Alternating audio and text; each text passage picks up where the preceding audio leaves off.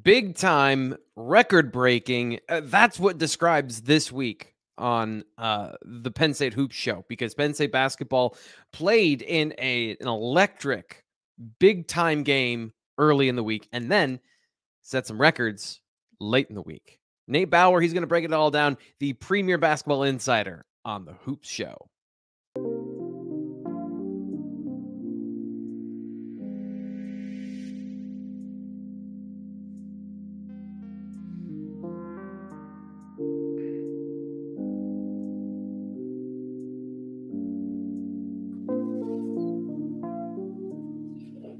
Welcome to the Penn State Hoop Show. I'm T-Frank. That's Nate Bauer. Nate, do you like, you're kind of an aw shucks guy. Like, you kind of have this perpetual sort of like, you're very humble. Do you like it when I pump you up as basketball insider, reporter extraordinaire Nate Bauer? It gives me good? pause. Yeah, it gives me pause. I'm not going to say that I don't appreciate some level of recognition for paying attention to Penn State basketball. But yeah, no, you don't have to say that. Well, it's true. I mean, I would not say it if it weren't true. The number one thing about selling is believe in what you're selling, and I believe in you. I believe in the show. I'm glad we're here today after an up and down, busy, topsy-turvy, headline-making week. You are the center of all of it. So tell me, let's start with the Palestra game. Let's get into that. You were there. You talked about the atmosphere and what to expect. Was it what you expected? Yeah, let's call it a down and up week for Penn State basketball. Nice.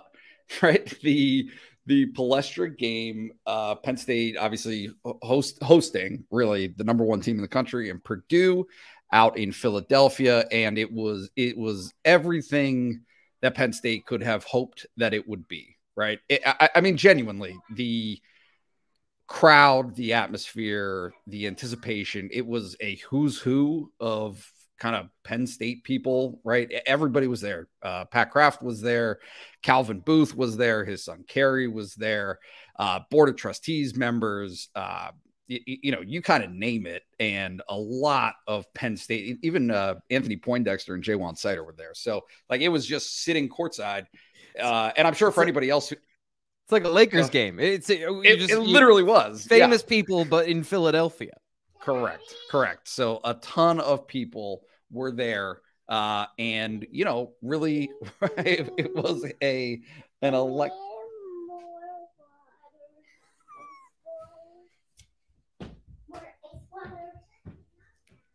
Stella's not good at this. No. She loves you is the problem, and every time she hears your voice, she has to think of a reason to come see you. I know. That's what I figured was going to happen. Here's the question: do you want to do like a countdown and just restart, or do this tomorrow? Let's do a countdown and restart. And do you remember what you were saying? That it was a who's who for Penn State basketball. I'll start with my line then about being a Lakers game. Okay. Yeah. Okay. Give me 1 second. Let me get her water. Yep.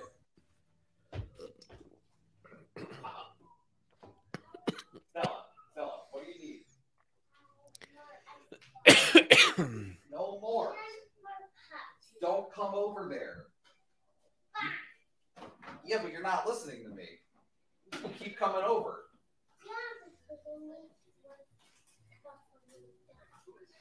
Here you go. Here's your water. Here's your water. Here are your puffs.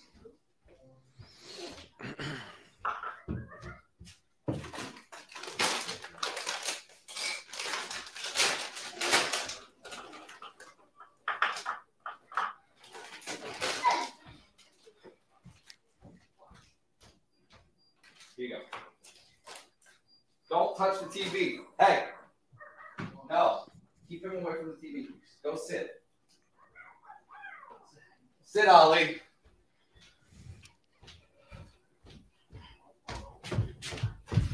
Okay. One more try. If they like go nuts again, we'll just bag it for tomorrow. Yeah. If that's okay with you. Yeah, that's fine. Because we're putting ideally the audio comes out today, but we're putting the show out on Saturday, so that we've got some leeway time here. Yeah.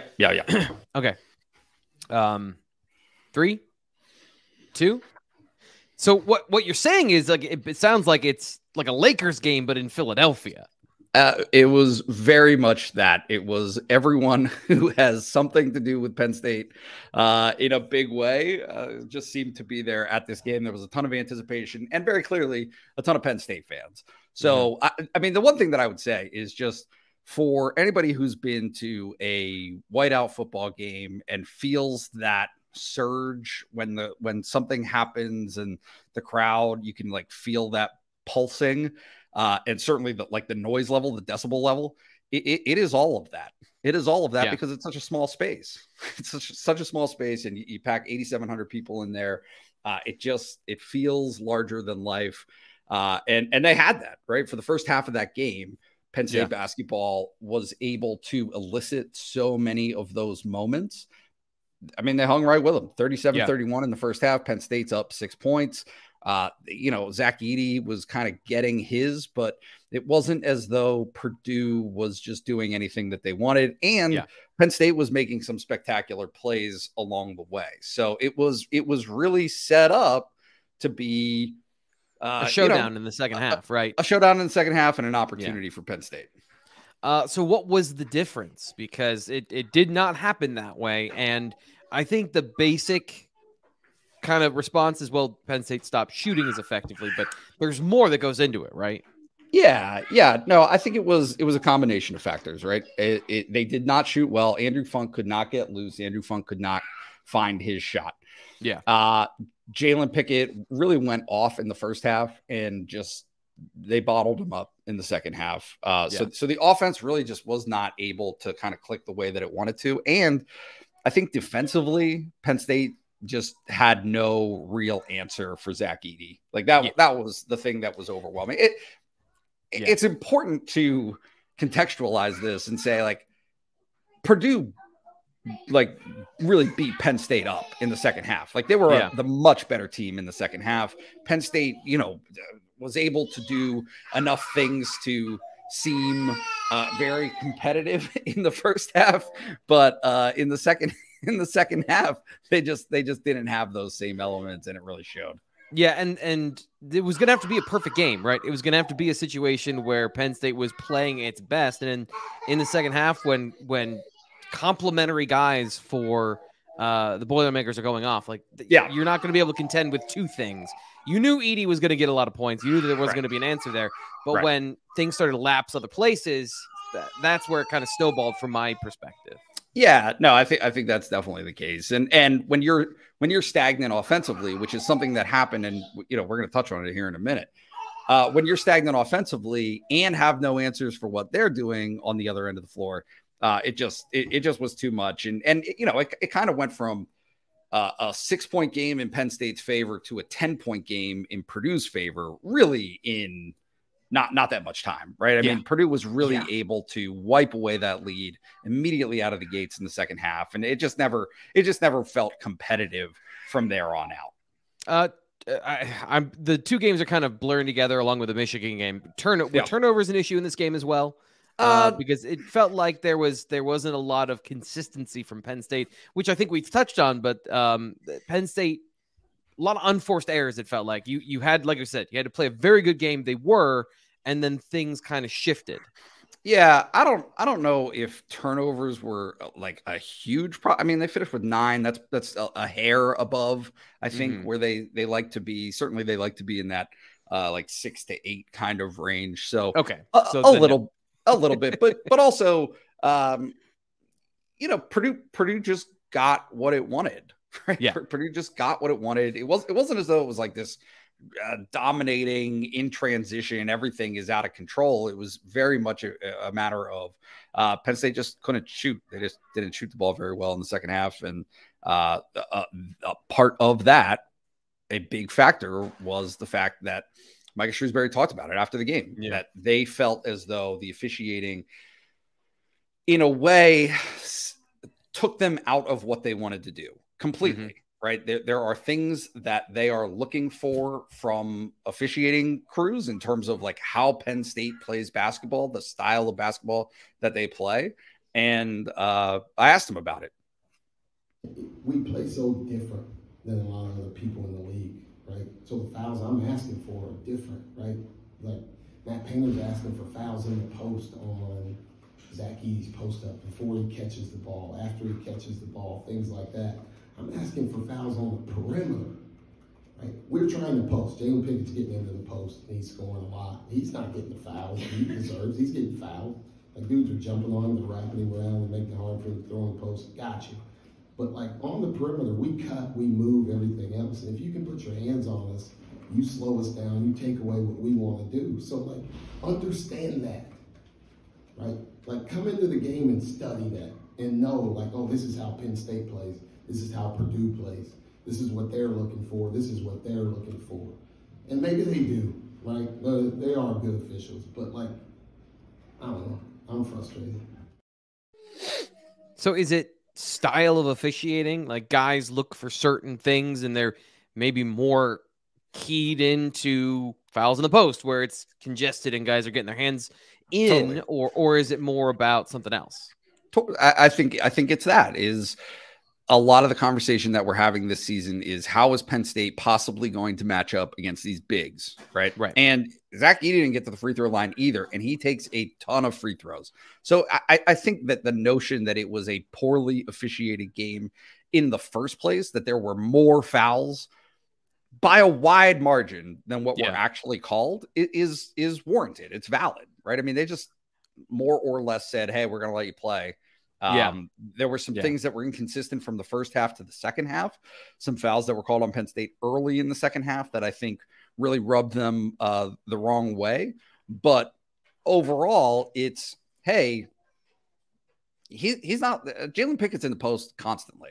Yes. Micah Shrewsberry is not looking for him to get those fouls. Now, he's being fouled and he belongs at the free throw line. There's a reason for that. But the bigger thing that hurts Penn State is when opponents are tugging at Andrew Funk's shirt or Seth Lundy's shirt, right, and slowing them down on all of the perimeter action that they're trying to run, which you see, right? Like, I mean, we've come to identify this. We know what this Penn State offense is supposed to look like in year 2 of Micah Shrewsberry. It can't happen when those things are occurring really every trip down the court. So the fact that Purdue was able to do that, I just think it totally took them out of their rhythm. And the fact that the officials called defenses will change their approach. Defenses will change what their habits are if they're racking up touch fouls. And that just didn't happen. So it's kind of like style of officiating is funny because your officiating should be officiating, right? But like I said before, certain officials seem to call one thing more than the other. So because it was a kind of a gritty game that did not work to Penn State's movement and efficiency and ball movement and screens and things like that. So as much as the mismatch was from Purdue, the mismatch was with the officiating crew, it sounds like, is kind of the picture we're painting here. A little bit, right? Like, that's the important thing to note here is a little bit. It was a factor.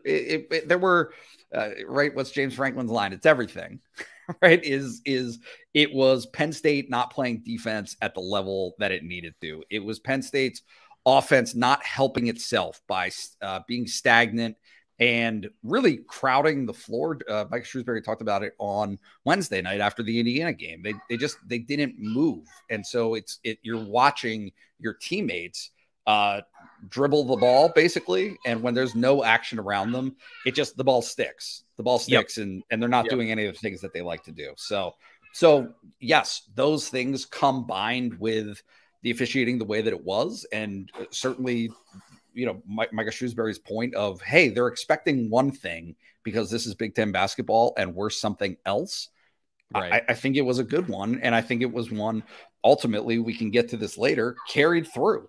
Like the message resonated. The crew that worked the Indiana game on Wednesday night, I'm sure that they were aware of it. I'm sure Micah Shrewsberry, even though he said he didn't, on Monday, I'm sure at some point he heard from the league office. I'm sure that there was a back and forth there. I don't know what the fine was.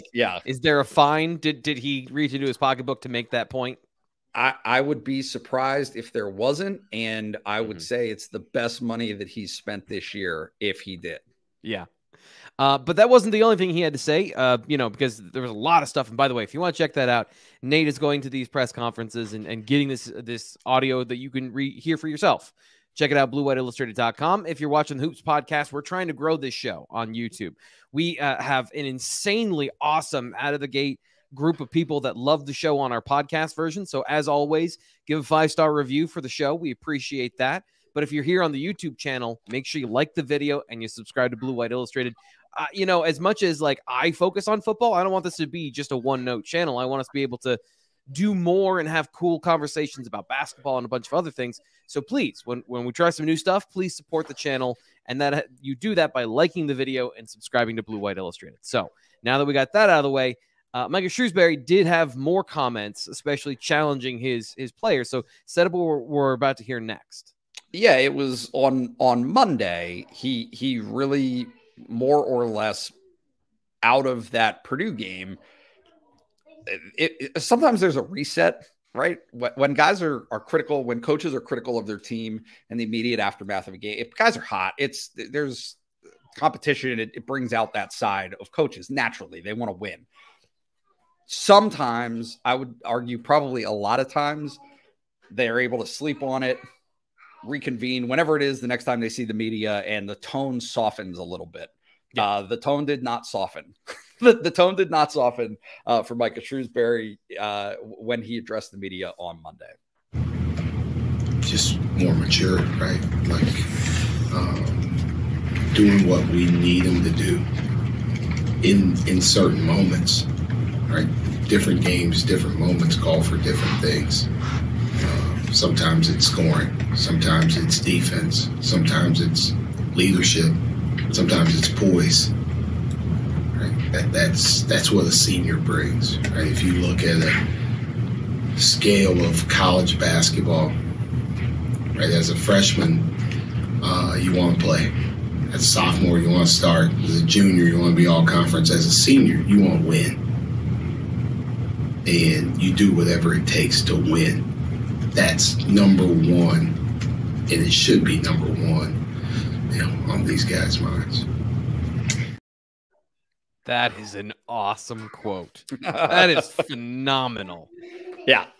Yeah, no, he really put it to his seniors. He really put it to those guys to change the trajectory of what was going on, because I'm not going to say that it was spiraling at 2 games, right? You lost 2 games. You won the game on New Year's Day against Iowa, but you've had 2 games in a row where I think they had not played to the level of expectation that he has. And again, like, you don't want to get carried away by losing to the number 1 team in the country.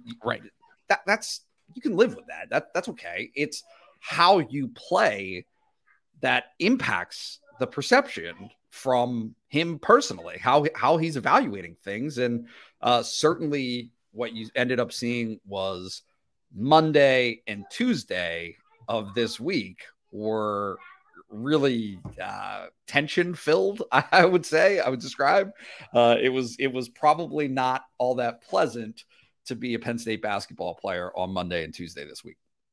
Yeah. So what do you mean by that? Like, what sort of, how does that work? I know that this is kind of a basic question, but yeah, what do you mean? Okay. So a couple of things. One is, and this feels kind of gossipy. It shouldn't. I hung out after the media session on Monday. A couple other reporters did too. It's something that happens, right? We were invited to stay and catch a couple of minutes of practice, B-roll, whatever. Yeah. The environment, I would describe it as like the Thunderdome. Okay. They had a specific drill set up where it was literally toss the ball. They had lines of offense and lines of defense, 3 lines, right? Both wings and then somebody in the middle. And it was one-on-one basketball. So the charge was get a stop, right? Whoever, it was one-on-one basketball. And, you had guys like Mikey Henn and Kebajai basically wrestling on the floor for the ball. You had shouting. I mean, it was intense. It was a very competitive, challenging type, right? You're not just saying like, oh, execute this certain drill. It's, hey, I'm putting you up against another man. Show me what, like, win the rep. And so it was it was just different. It was different from, I think, the typical environment that you see at a Penn State basketball practice, to the point where we were kind of asked to leave, maybe a little more abruptly than we normally, typically it's a, hey, okay, guys, like, all right, enough's enough. No, this one was like, hey, you guys got to go, like, right now, get out. Get out. It seemed to pay off, though, looking at the next game and some of the things that happened in that game. It looked like a different team at times. Penn State wins 85-66 over Indiana. Your thoughts on that transition? Yeah, I thought that basically everything that Micah Shrewsberry asked for after the game on Sunday came to fruition, right? He challenged the winning mentality of his seniors. His seniors played extremely well against Indiana. He challenged the effort overall of his team, right? The defensive intensity, the gritty side of things that they're looking for. He really put that to the test in the locker room. He did it with the media. He did it in practice, you name it. But all of those things were called into question, and they played that way. They played one of their better defensive efforts, certainly of the Big Ten season. And calling out the officials, calling out the things that they were looking for. Ended up, it was subtle. I'm not sure how many people saw it or were necessarily paying attention to it. I was looking for it. Yeah. But some of the touch fouls that Indiana was called for in both the start of both halves, it wasn't just one half. It wasn't just the start of the game. It was the start of both halves. Indiana picked up a couple of those touch fouls on the perimeter. Yeah. And it opened the floodgates to a certain extent. They were able to run their action that they were looking for. You couldn't, if you didn't know it was about the fouls and the change in the type of defense, you saw the result, because it was not, like I said, it was night and day. Ball movement, guys had space. They were like, it looked so different than it had the last couple games. Yeah, and so the way that it manifests itself was 9 3-pointers in the first half, 9 3-pointers in the second half. They had 18 threes. That ties a program record that they set earlier this year. Right? It was just Seth Lundy had it going, and then Andrew Funk had it going, and then Andrew Funk kept it going, like bridging the first half and the second half, and Seth Lundy kind of finished it off. Right? It was all this. You could see the dominoes falling of, okay, because of this is now possible. Because this is now possible.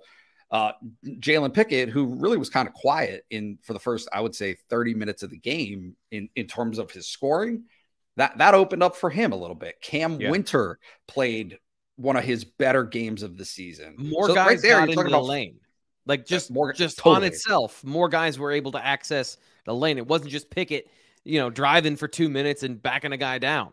Which is what happens when you're making 3-pointers, right? Yep. So, but it does not seem now. Look, there were a bunch of guys that played well. I thought Keba actually had one of his better games, and I thought Evan Mahaffey had an excellent game. He had 12 points. He's fun. He is fun. Yeah, he is fun. Sorry, I didn't mean to ruin the flow. I just got excited. I would just draw attention to the fact that primarily the seniors were the guys who went off. They popped off last night. They had a great game, and I thought that was a big sentiment that carried through for Penn State. Just quickly on Mahaffey, he reminds me, and I got a sense of this early, but it just seeing the way he played yesterday, a little bit of Jamari Wheeler.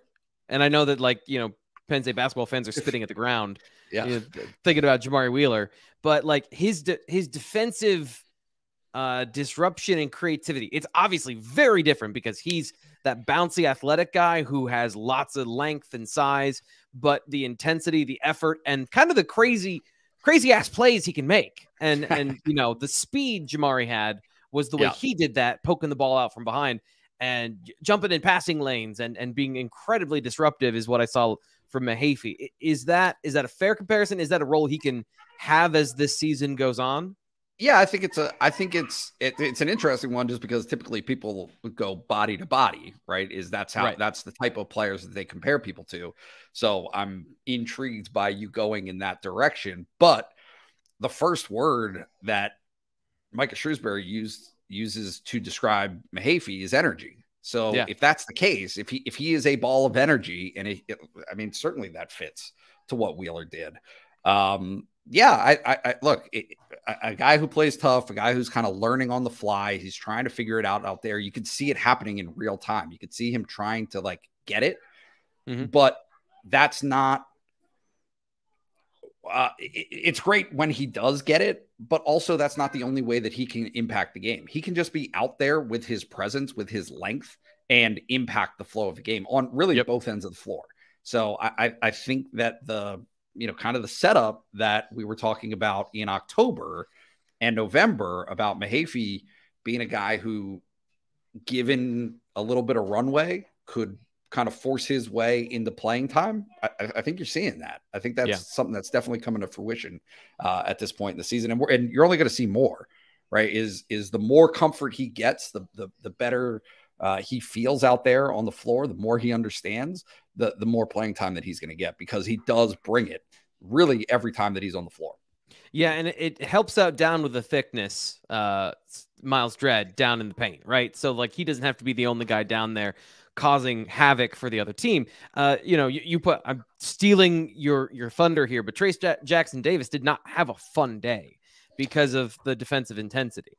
Yeah, he did some nice things. I thought that he had probably the best game of anybody for Indiana. Hood Schifino had a really nice game in terms of his efficiency at times, and then I think it fell off. It really, honestly, like things kind of deteriorated. This is not, I don't think, a great Indiana team, and it's reflected in their record. They're lost 3 in a row now. But yeah, Penn State took advantage of that, and a big part of that was being able to be tough, be secure defensively, be strong defensively, both in the paint and elsewhere. I can sense we've got a time limit here, but just quickly, Penn State's through this gambit that we talked about that you outlined at Christmas. So how they do and what comes next? Yeah, at 3-3 in the Big Ten right now, genuinely, and they would they love more? Would they love to be 4-2? Absolutely. Is some of it dictated by the trajectory of the opponents that they're facing? Absolutely. But you're going to take it. You're going to take 3-3 with an opportunity to get to 4-3 when they face Wisconsin. They have a break. Like that's the biggest thing right now is they get some time off. They don't play again until next Tuesday night. And they've played some of what I would describe as, has Illinois had a great start to the season, to the Big Ten season? No. Has Indiana? No. But Purdue's really good. Michigan State is really on the rise. Michigan has played well. And so Penn State is kind of finding itself in where it wants to be, right? Which is the middle of the pack. Just be in the middle of the pack. Be in the middle of the pack. And that's going to take you a long way in the Big Ten. So be in the upper middle of the pack, because we've seen Penn State fluctuate between the lower middle of the pack that can fight with everybody every night, but ultimately they don't get as many as they want, and where they are, and it feels where they're going to be with Micah Shrewsberry is in the upper middle of the pack, where it's like, okay, you're knocking on the ceiling, and maybe once in a while you're going to break through. Yeah, I think it's kind of interesting because he said on Wednesday night how, he more or less described feeling as though he was acting in a way that he didn't like, right? He talked about being so stressed out, and every win and loss and everything that happened every day, like dictating his just feeling like he was living on the precipice of like a nervous breakdown almost, right? Like just everything was so momentous and important. And guess what? He's not wrong. Like that feeling isn't wrong.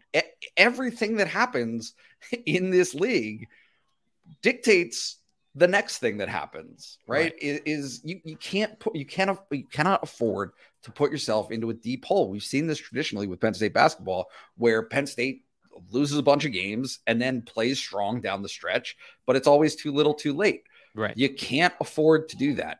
You have to be able to rebound. You have to be able to avoid lengthy losing streaks.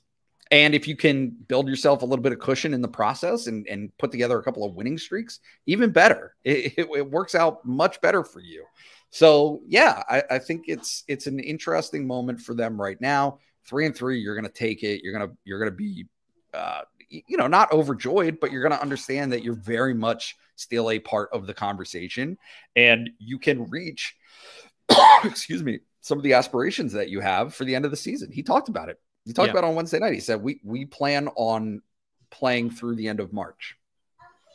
Well, that'll give us lots of stuff to talk about. Quick recap here: 12-5 overall, 3-3 in conference. You'll take that, as you said. Neutral site, 2-1, but of course the away games 1-2. And that's you, as you always say, you got to hold serve at home. They're 9-2 at home. They got a couple back. Can they get a couple more? Can they get that momentum going? Any last thoughts as we head into, as you said, a little bit of a break for Penn State football or basketball? Dang it, I did it. Penn State basketball here to end the show. Yeah, I think that the next two, I'm going to say this every podcast, the next two games are really critical. Like, yeah, when are they? That's what we just said. When are they not?